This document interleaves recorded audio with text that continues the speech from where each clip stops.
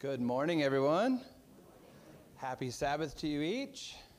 Obviously, it's a different kind of Sabbath, but a special Sabbath. We get to do this a few times a year when we get to celebrate the Holy Communion, the Last Supper, and the foot washing, the act of humility here today. Based on that Sabbath school lesson, I hope we had all of you in Sabbath school this morning. What a great Sabbath school lesson. It sounds to me like I need to break a habit of asking for amens, because we are all encouraged this morning to just start saying amen more while we learn. Amen? There I go, immediately doing it. Habits are hard to break, aren't they? And I did not purposefully do that, ask for an amen, but it was a perfect segue into our service today, our sermon today. Because, of course, as you know, we're doing a series on marriage, 411, obviously marriage information, but also an advanced class. We're specifically focused on marriages 20 years or advanced years, 20 or more years of marriage. Because sometimes we can settle, we get to a business, it just becomes through the motions. And I know I've heard from some of you who are single that you've also been blessed, because we're learning more and more also about all relationships, but also marriage is a symbol of our heavenly relationship. And so we're learning more practical lessons about how to walk closer with Jesus as well, one-on-one with him. And so what a great time to have a service that we call communion than during a series where we discuss marriage, because that is coming into union, to become one flesh, right? So why don't we have a word of prayer and we will get into today's study. Father, we thank you so much for being here again. Lord, we have come to the point where we want to study your word, but we can't do that on our own. It will be pointless. We want your Holy Spirit here. We need your angels to attend to our minds that we may stay focused and energized. We also, Lord, want to work on all relationships, our relationship with you, our relationship with our spouses, our relationship as a church, and our relationship with the community. We want to be able to draw all into union. And so, Lord, we ask that you will walk with us now as we study in Jesus' name. Amen. Amen. Well, we actually don't know really anything about the battle. It's been lost in history. But what has remained in history is the teaching, maybe we'll call it a legend since we don't know the facts of it. But what has remained is the legend that one of, if not the greatest military victory in history was fought in Bible times, and it was won by a man named Naaman. Now, we pick up our story of Naaman after the battle. We know he's a great Syrian general. We know that he is well revered and that he is gathering forces, or has gathered forces, to fight against Israel. But whatever this battle was, it has taken place before that. But when we add to what we know about Naaman from the Bible, it becomes even more spectacular to know that this man won this amazing battle, even though he had a problem, didn't he? And what was Naaman's problem? Leprosy. This man, Naaman, had a terrible, terrible, painful disease. Skin and organs would shut down. Your skin would burn and itch. Body parts would fall off. They would pus. Terrible, terrible, disgusting disease. And yet, he worked diligently for his king. When his king needed him, he fought victoriously for his king. And I hope and pray that we all are doing so as well. Don't we all have problems in life? We have problems in life, and sometimes there are emotional problems, financial problems, marital problems. Maybe it is, diseases that we're battling. We have mighty problems in our world, and yet we are called to the same goal, to fight on the behalf of our King. Amen? And to do that, to overcome the problems in life, to overcome the weaknesses in life, we have to have a resolve, right? We have to have a resolve, a purpose that no matter what, I am going to fight on behalf of my King. I'm going to fight against Satan, fight against sin, fight against temptation. And of course, we do so because the battle belongs to the Lord. But we have to have that purpose, that resolve, that we have to tell ourselves, and that's what we read from our scripture this morning from Psalms, right? Psalms. It said, I have purposed. I have that resolve. I have told myself, I am not going to do those things. I'm going to stop with those habits, stop with that lifestyle. We have to have the resolve and the determination that we are going to fight on behalf of our King. Naaman did so for his king. How much more great, how much more awesome is our King? We weren't in Sabbath school this morning, apparently. How much greater is our King?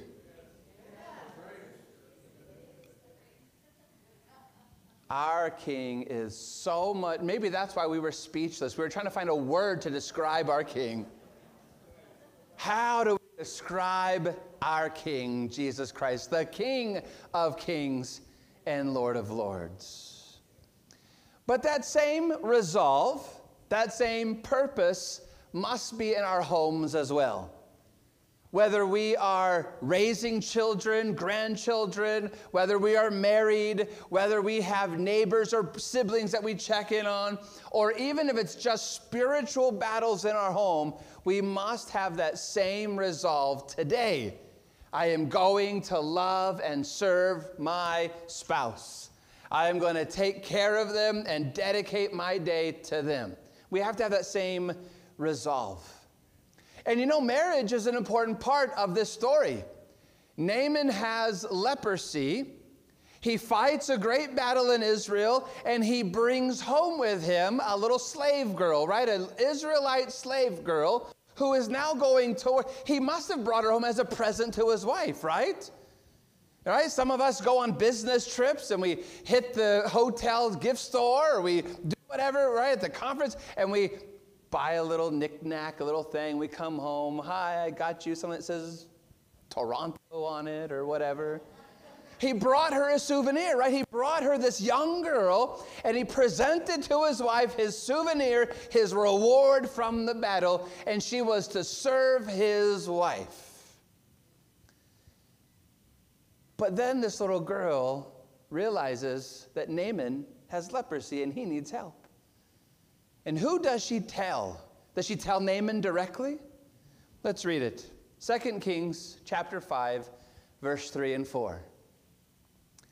Then she said to her mistress, if only my master were with the prophet who is in Samaria, for he would heal him of his leprosy. And Naaman went in and told his master, saying, thus and thus said the girl, who is from the land of Israel. Do you see it kind of skips a step in those verses?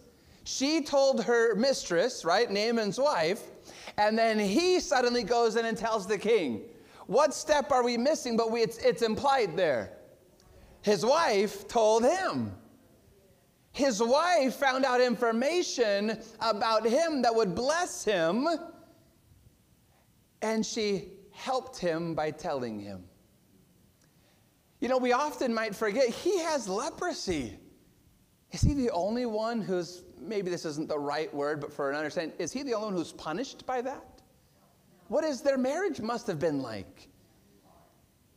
I don't know the lesson, but I can assume, we can all rightfully assume, when was the last time he held her in his arms?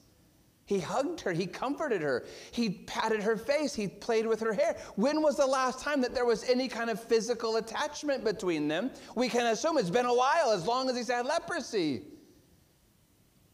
And so their marriage is struggling.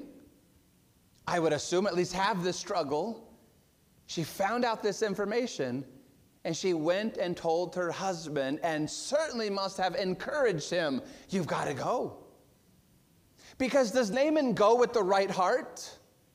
If you know the story, doesn't he go and he sees the waters, he sees the prophet, and what's the heart he has? This can't fix me. This is a waste of time, right? He even wants to go home. You could assume he has this same struggle before. Like, I've got to go all the way there and get this prophet. We have our own prophets. Why can't my prophets help or our prophets help? His wife must have prompted him, you've got to give it a shot. Our marriage is hurting. It's crumbling. We're having troubles. We have this struggle. You've got to go and do something about it. Here's some help. Here's some hope. And he responded with a purpose and a resolve. For you, honey, anything. I'll go to this pagan people who I just defeated in battle. Can you imagine the pride there that he had to swallow? He just defeated them in battle. He just had this warrior moment where he's the greatest and he's better than them. And now he's going to come back and ask them for help? Why would Naaman do so if it wasn't for the purpose of his marriage? They had the same purpose, the same mindset to get him healthy, right? To get him healed. This is one of the reasons and purposes for marriage. What is the purpose of marriage? Why was it given to us by God himself? We learn the ultimate purpose of marriage when God himself defines it. Go with me to Genesis chapter 2 and verse 18. This is not the gospel of Pastor Phil or even the gospel of Adam or Eve. God himself says this, and the Lord God said, it is not good that man should be alone. I will make him a, what everyone? A helper comparable to him. So not a servant, not a slave. You know, Ellen White says that she was not created from his foot so that he could stomp on her, or from his head so that she would be the head of man, but from the rib, because they were to be equals. A helper comparable to him. She was to help him live his life to the fullest. This is even before sin. How much more important then is that relationship after sin? Yes? Very important. And he was to help her live her life to the fullest. Stop and just dwell on that for a moment. Meditate on that thought. This is before sin. Wasn't life perfect? Complete? It wasn't, was it? Before Adam and Eve were both created, life was not yet perfect. Listen, the fruit was perfect. The animals were perfect. God said at the end of every day, it is good. But here is the only time in the story when he tells us something's not perfect during creation week. It is not good that man should be alone. As soon as Adam was created, something was not perfect in the garden. And that something was that he didn't have his helper comparable to him. It wasn't perfect for Adam until Eve was created. Let that sink in. All of us can learn something, but especially if you're married, let that sink in. That the person you have dedicated your life to, the person that you have combined your life with, makes life, even in the life of following God, they make life even better. Wow. And I'm supposed to make my wife's life even better. So it's not just, wow, they make my life better. But I have to have a resolve every day, a purpose, a determination every day to live for God and to live for my spouse, my wife, right? It has to be, it's called to be that way. In fact, I want you to catch this. Was Adam, let's discount the animals for a moment. And let's even for a second discount that Jesus walked with him. Was Adam outside of Jesus and outside of the animals before Eve was created? Was Adam completely alone? Angels walked with him, we learn, right? Angels spoke with him and talked with him. Let's call them friends, good friends, best friends. Was even having a friend good enough? No. Wow. How powerful then can a godly marriage be? In fact, Ellen White says this. Notice page 46 of Patriarchs and Prophets. Even communion with angels could not have satisfied his desire for sympathy and companionship. There was none of the same nature to love and to be loved. By the way, as Adventists, we don't accept the idea that the Nephilim were children of angels and humans, right? And if you do go down that road, here's some proof of that. Angels and humans cannot love or be loved by each other in that way. Yes? An angel could not satisfy the needs of Adam in any kind of a relationship. We could be friends, I'm sure. But Adam needed an Eve, and Eve needed an Adam. Wow. Does that set the bar really incredibly high for the purpose of our marriages? You with me, everyone? At least I hope I can see some head shake. If you don't want to say anything, can we at least move some heads? Is that an incredibly high bar that has been set by God's word for the purpose of our marriages? Not even angels can fulfill the things that we need from our spouse. Yes. And if you think I've already set the bar high by what we've read, let's set it even higher. This word that's used in Genesis to a helper, comparable. It's one word in the Hebrew. It is always used to describe a marriage or what God does for us. Psalm 70, verse 5. David says, "But I am poor and needy. Make haste to me, O God. You are my help and my deliverer. O Lord, do not delay." Throughout the Old Testament, when it says that God is our helper, it's using that same Hebrew word that's used in Genesis chapter 2 to describe the relationship of Adam and Eve to be helpers comparable to one another.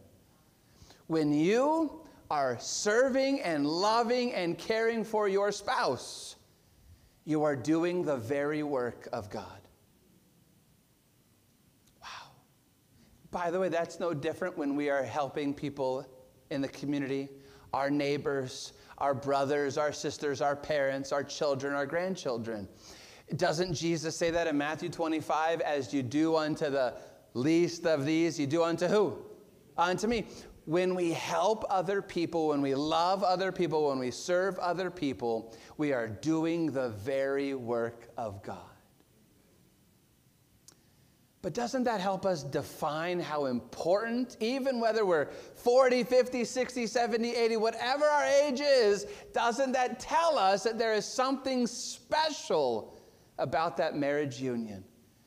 We have to have that purpose, though, because I don't feel... Every day of my life, I don't always feel like helping my wife out. Don't tell her I said that. She's not here this morning. I'm spilling secrets for you and you only. I'm sure that I'm not alone in the room. And I'm sure I'm not even alone in my marriage. There are days when I'm sure she doesn't want to put up with me. You know, we say opposites attract, correct?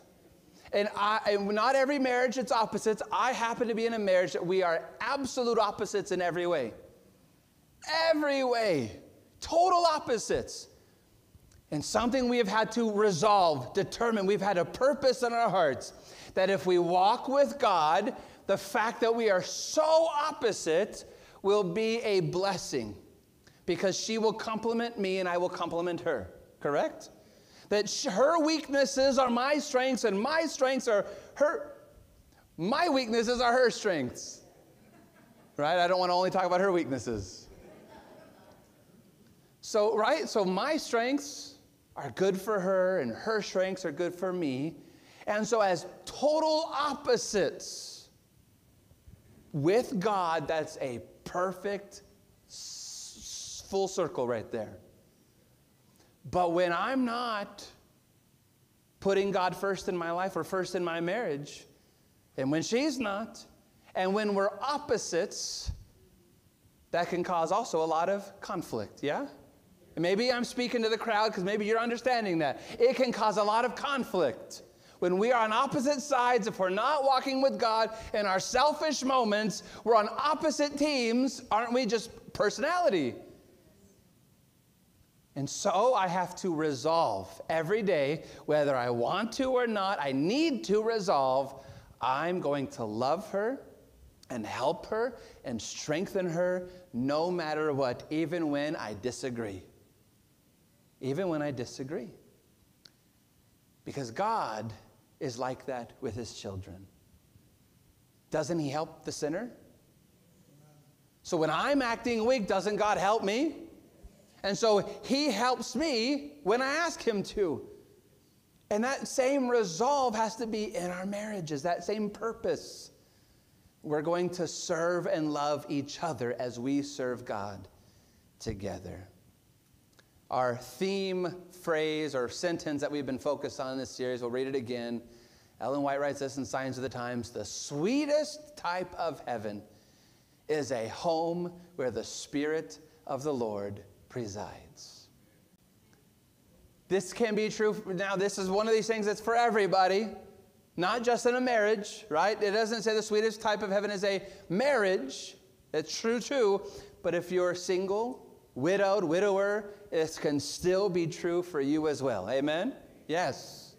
The sweetest type of heaven is a home where the Spirit of the Lord presides. We have to ask God, invite him into our homes each and every day, have that purpose and resolve that he will be the king of my home. You know, we've had non-Adventists live with us. You know, her brother one time lived with us for a bit, and we just had to have that resolve. When he moved in, he was struggling with his life, and he needed a place of, and we said, hey, we know that you don't accept the Lord. He's an atheist, doesn't want anything to do with God. We laid out the ground rule, though. When you're in our home, from Friday night to Saturday night, whether we're in the house or not, whether we're awake or not, this TV is off. You don't watch your movies and the violent things you do. You know, he had the habit on other days when our Felix was tiny, a baby, when Felix would go to bed and we'd go to bed, that's when he'd turn on his movies. They wanted to watch all the violence and the things going on, the R-rated movies. Friday night, we go to sleep, this TV still stays off. Why? Because the sweetest type of heaven is a home where the Spirit of the Lord presides. Does that take resolve and purpose? You have to make that ground, that no matter what, we will put God first in this home. God will be first. God needs to dwell in our house. And we serve a God of choice.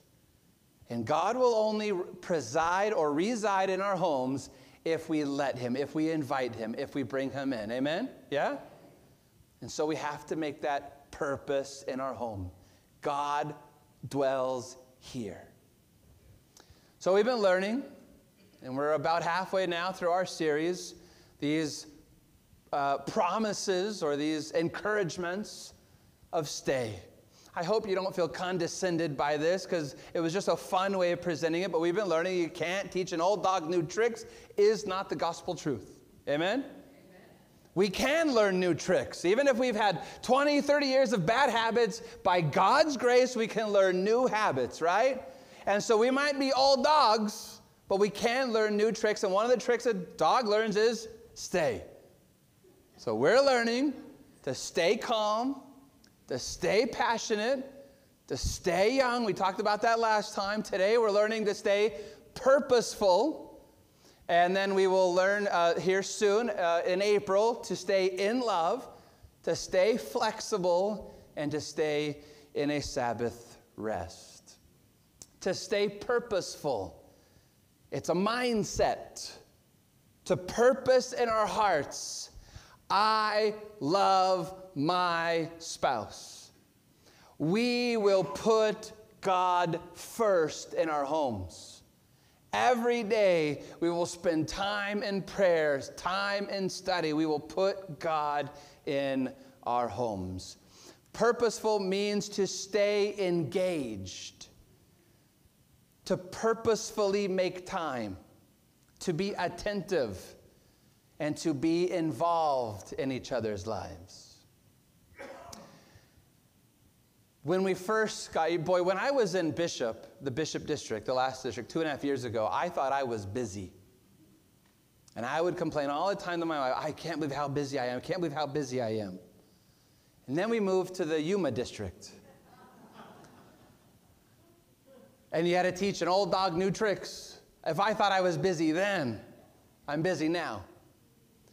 And in 2021 is when we moved here, and our anniversary is June 22. We moved here July 1st. And so we said, as soon as we get unpacked, we're going to celebrate our anniversary. Since we were packing during anniversary, we're going to celebrate it. By the time we celebrated that one, that was our 19th anniversary, it was like December. And then in 2022, it was like October. It's a little better. Last year, it was July. It was only 1 month late because of our schedules. But my poor wife, we spent the whole weekend in Sedona, and she was sick the whole time. So this time, we decided to get ahead of it. And so we just spent 3 days in San Diego, relaxing, spending time together, ignoring texts and phone calls.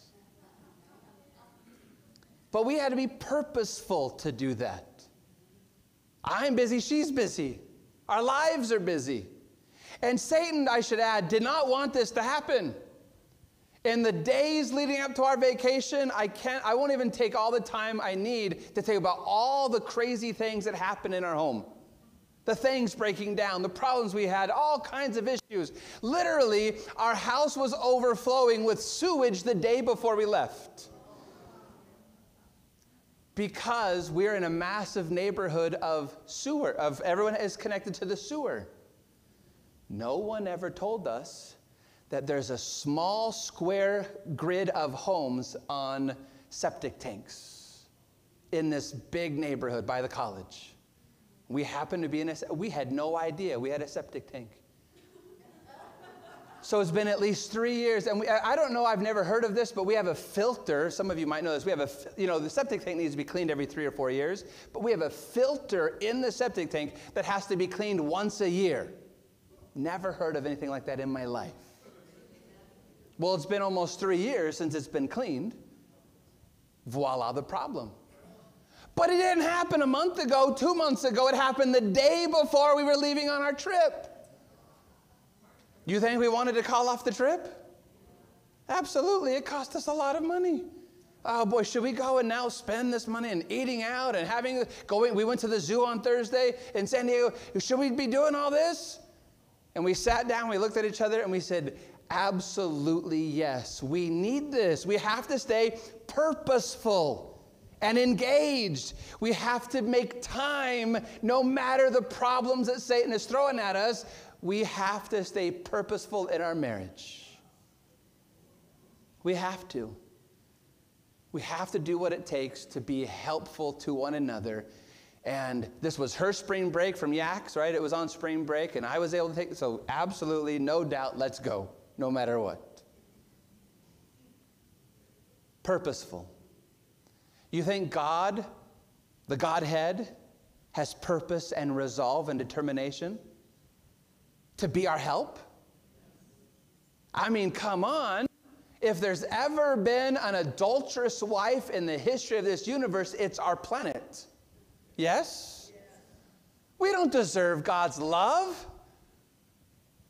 They have had to stay purposeful and resolved. We will love them and serve them and help them no matter what. Psalms 46:1. God is, not might be, not maybe, God is our refuge and strength, a very present help in trouble. You catch that? A very present, and there's that word, same Hebrew word as the marriage, that Eve would be a help comparable to Adam. God is not just a help sometimes. Not just when we deserve it. Hello, marriages. How it's easy to love the person when they deserve it, yeah? You're too scared to answer that question? I'll say it for you then. It's easy to love your spouse when they deserve it. But we need to be a very present help, even if we feel they don't deserve it, even on their bad days. Yes. A very present help in trouble. I remember years ago, I don't even remember the topic, as almost all fights are. 2 days later, you have no idea. In fact, sometimes you're in the fight, you have no idea what started it. You have no idea why you're arguing, but you know you're right. But I remember years ago, we were in the middle of a big one. 2 days, it wasn't 2 days completely of, fighting, but it was 2 days of quiet. We're not, just stay away until we figure this out. Right in the middle of it. We were having a conversation at that point. Right in the middle of it, we got a call that my wife's cousin passed away. You think I responded with, well, now that you're off the phone, let's continue this conversation. And she said, I don't even remember the issue. I'm sorry about Brandon. Okay, bye, Dad. Phil, I told you to get your shoes off the table, or whatever the issue was. What do you think we immediately did? Clung to one another instantly. It was over. Conversation, discussion, dead.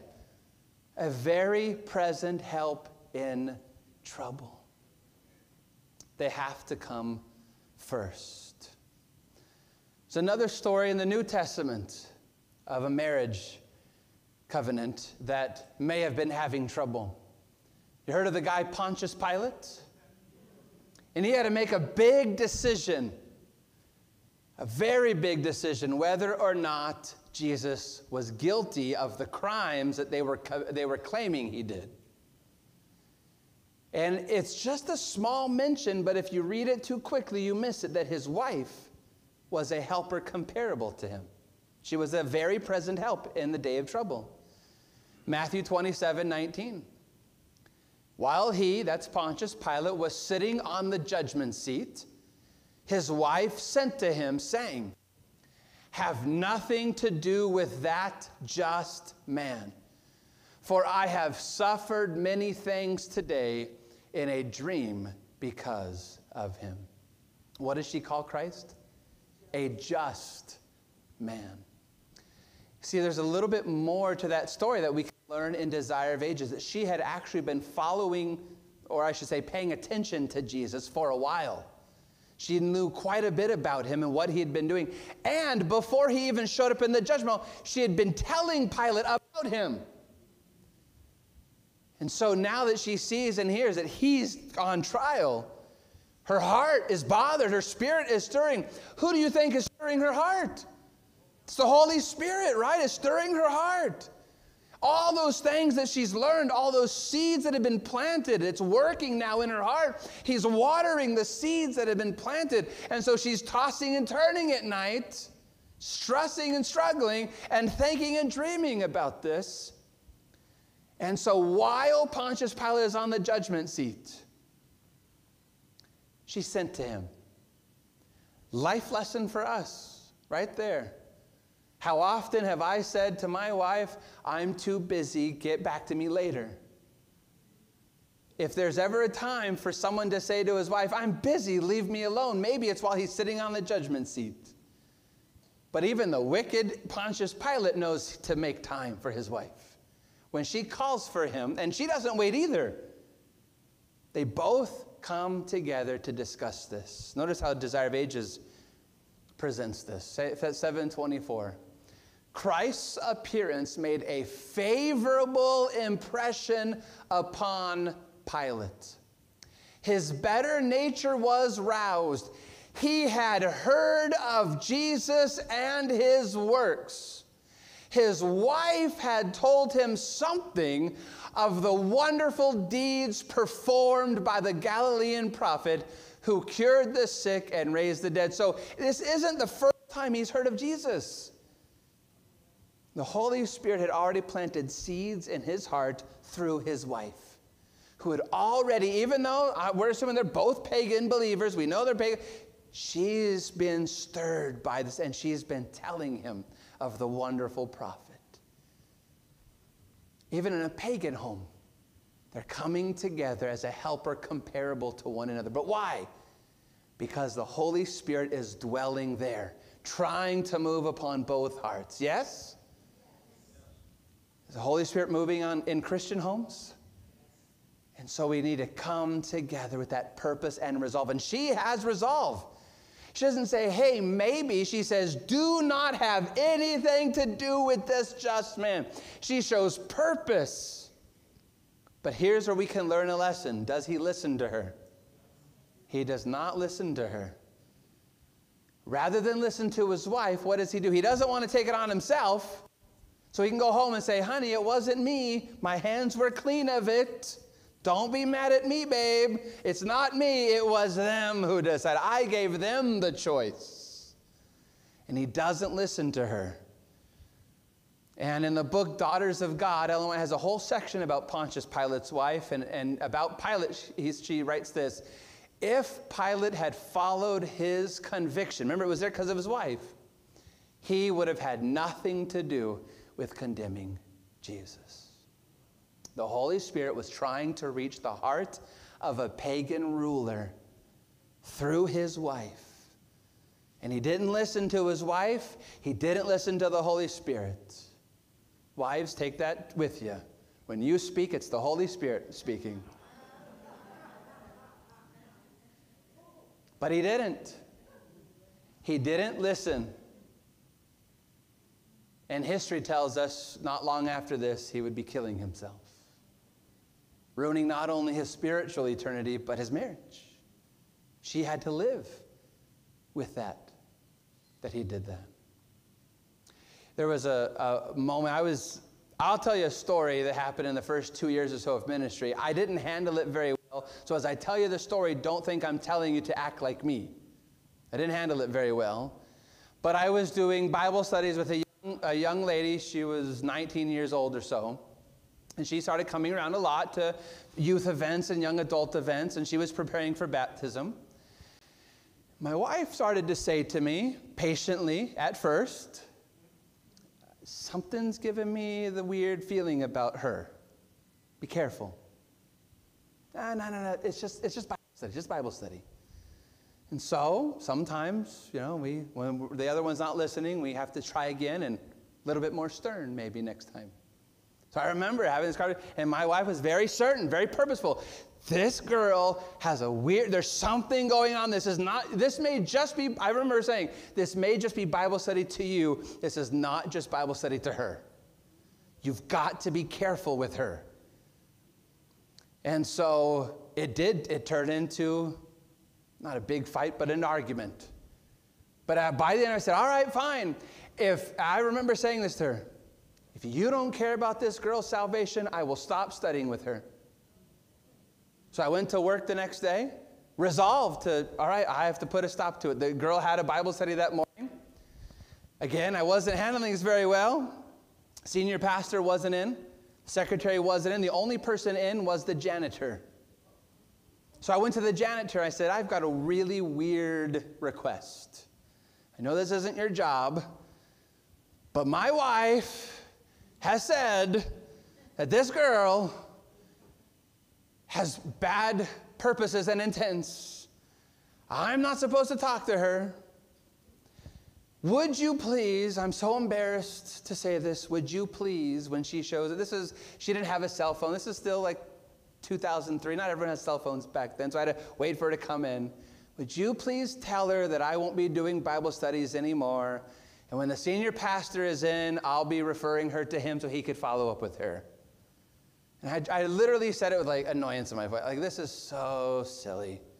But I'm listening to my wife, all right. So when the time came that she was showing for a Bible study, I went on a walk. I came back, and the janitor met me in my office, and he said, I thought your request was really dumb. Me too, I said. But when he didn't even go into detail why. He just said that the senior pastor would start doing the Bible studies with her.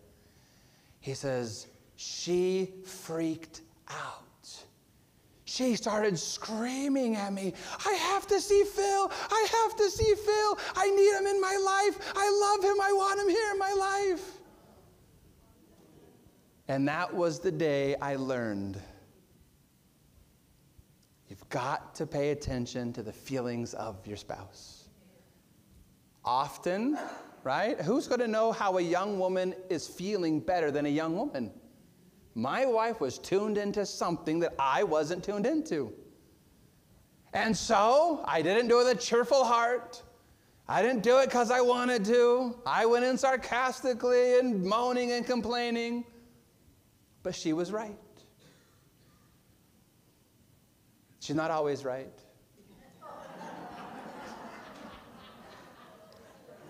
But she's more often right than I am, though. But it was important that we had that purpose. That I went in, and I've learned since then that when I'm doing something for my wife, to do it with meaning. Because you know what was the surprise? Was when I came back home and to tell her what happened, she didn't gloat over me. I was right, you were wrong. But she was upset with me because of the way I had acted. And I think it was totally fair.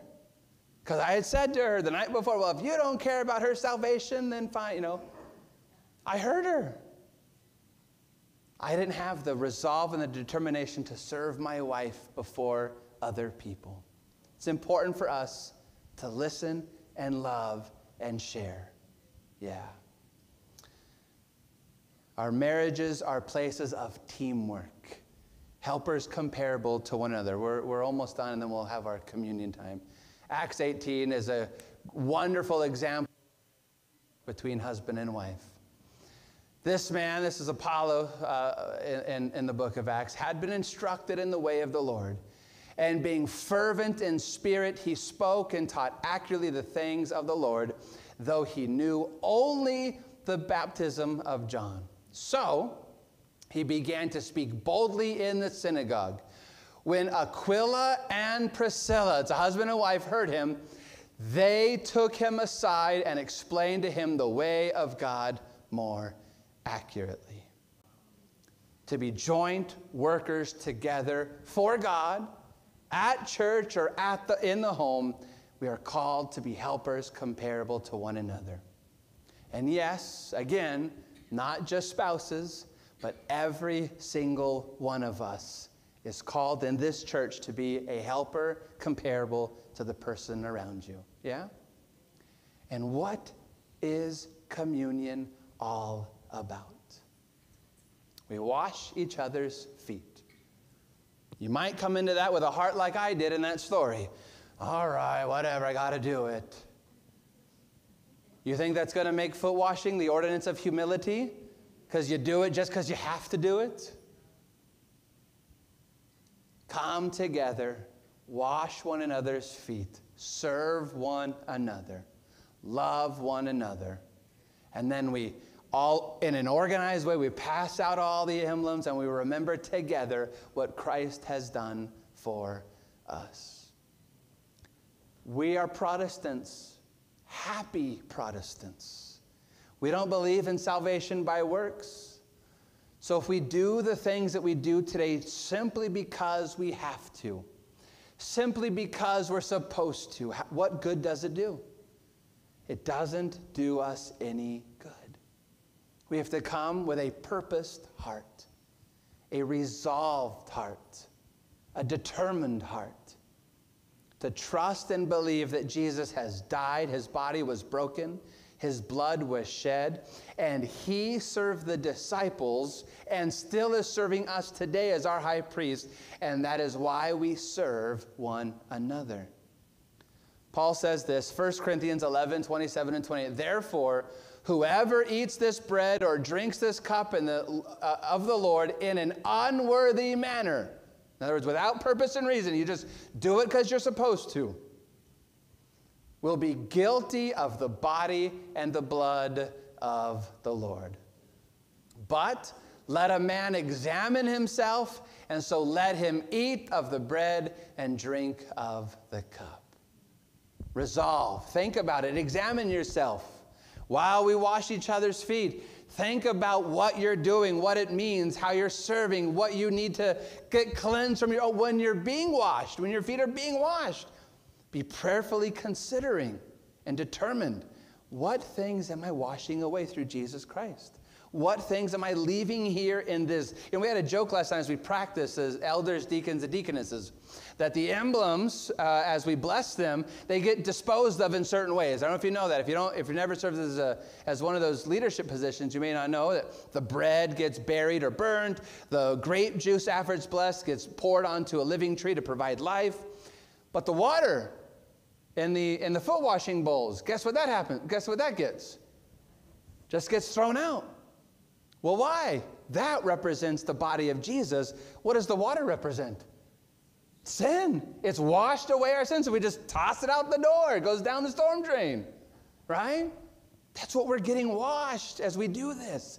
We go first to the ordinance of humility, and we repent while we're in there. And then because we've done that, we come in here and celebrate that Jesus has died for us. Amen? Amen. So let's go about this with purpose and resolve and determination, whether we're talking about our marriages, our family units, our work as evangelists in the community, or even as we serve one another in communion. Let us go about this with purpose. Let's pray. Father, we thank you so much for your purpose and resolve, the Godhead's determination to help, to seek. Father, we ask that you will help us each do that as well. Bless the marriages that are struggling. Bless the marriages that need this connection, this communion. Bless the relationships in this room, Lord, that might also need to find healing and strength from past issues or past dramas. Help us, Father, come into union through Jesus Christ. In Jesus' name we pray. Amen. Amen.